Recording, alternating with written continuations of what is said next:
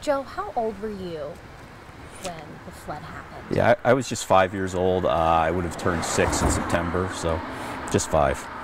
Yeah. So, gearing up to it, what do you remember?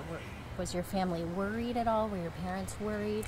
The earliest memory I have of it is just the night we had to evacuate. It was early in the morning from what I remember, or at least what would be early in the morning to a 5-year-old. And I remember just being woken up from bed and being told, we have to go. And, not having a whole lot of time to grab anything other than, basically the clothes on our back and a few things, and then piling in the car and heading for higher ground. So you were here at the Yeah, time. we were here, yeah. Which street is this? Talk about where you lived. This is South Franklin Street. It was a good place to grow up on. We had a lot of friends here.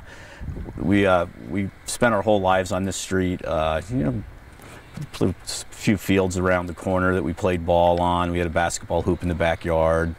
For a while, we had a swimming pool. The friends would come over and swim in. It was a fun place to grow up. But all those memories are post-flood. It seems like the earliest memory I have of living here really is the flood. It begins with the flood. Yeah. Do you remember the sirens that morning? I think I remember like a fire truck going down the street. Like I said, but it's really kind of hazy. I was so young, but I vividly remember being woken up and gotten out of bed and immediately like piling in the car to leave to go somewhere. Of course. And then where did you go? If I remember correctly, the first place we went, we had relatives up in Mountaintop, and we went up there and we stayed there for a while. And then we had some more relatives in Ashley after we were up in Mountaintop for a while. And I think after the waters went down, we moved to our relatives in Ashley and stayed in Ashley for a while in an area that wasn't flooded. Did you watch the news? When did you start seeing what had happened to this area?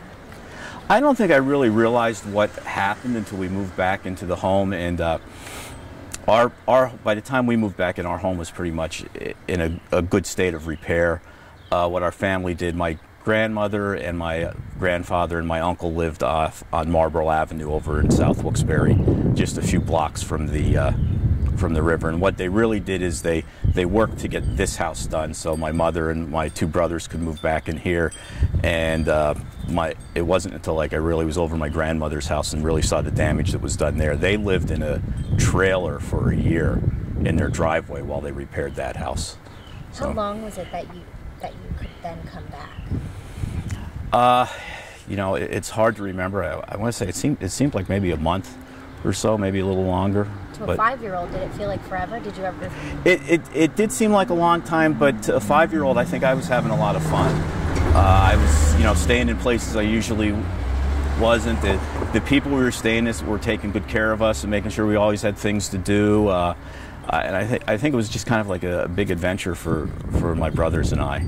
So who was with you at the time? Your parents, your brothers, how many? It was my mother and my uncle and my grandfather and grandmother and my 2 brothers. And my 2 brothers would have been about 9 and 10, I believe.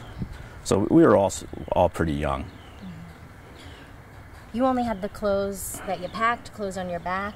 Yeah, only what we took, and from what I recall, we didn't take a whole lot because we were in a hurry to get out of the house. It seemed like back then that there wasn't a lot of preparation. That I don't think people really believed that the water was going to come over. I know a few years later, I think it was in '76, there was another flood scare. And for that one, I remember vividly that a day before, everything we had in the first floor, we carried up to the second floor.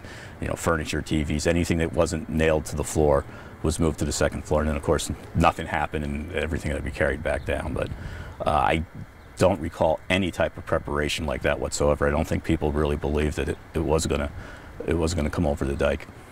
Of course. What did you eat? What did you, when you were at your family members' houses?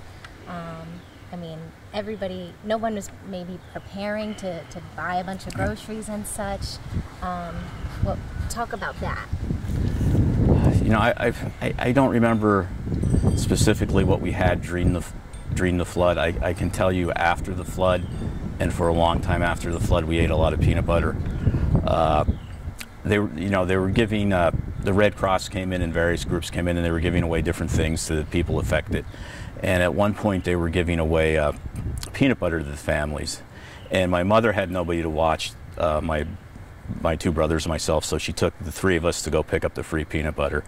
And evidently the person who was giving the peanut butter away felt so bad for this poor woman with these three children. He gave them just an amount of peanut butter that I don't think no person should ever have been given. And we ate peanut butter for ages after that. And I remember at one point, I must have been still only about 6, I just said to my mother, you know, I'm done.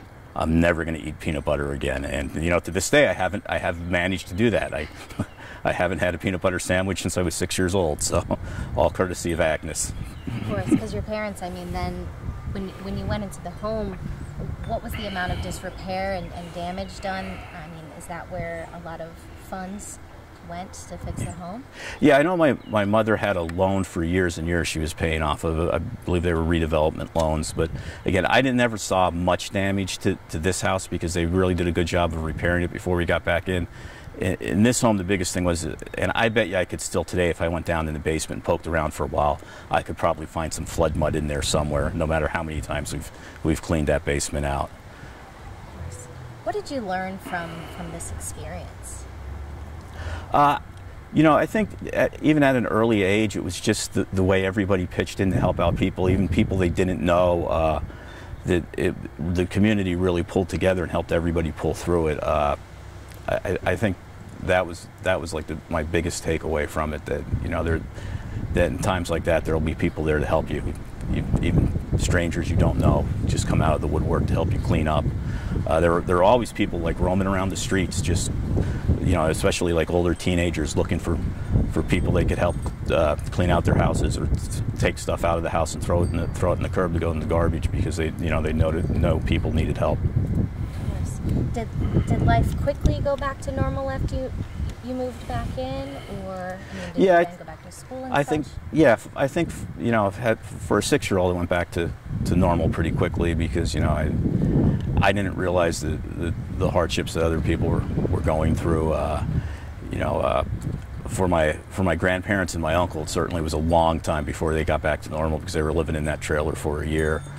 But for myself and my brothers, we were back in school in September. We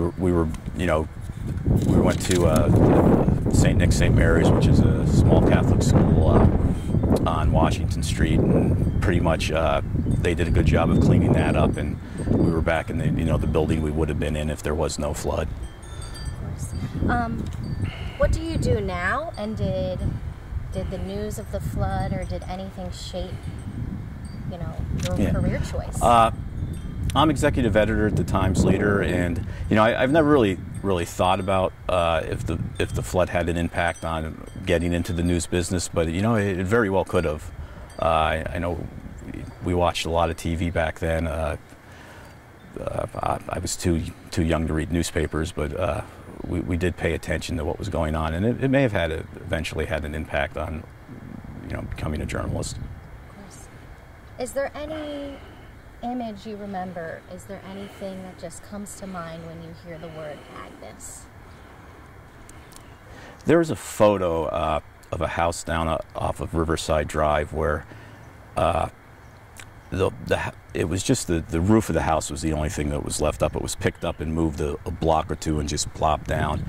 And it was a very iconic photo. And anytime somebody mentions Agnes to me, I always remember that photo for a bunch of reasons. One, just because it was such a dramatic photo and showed the damage that the river had done, but also it was only a couple of blocks from where my grandmother and grandfather lived, and I had spent a lot of time over there.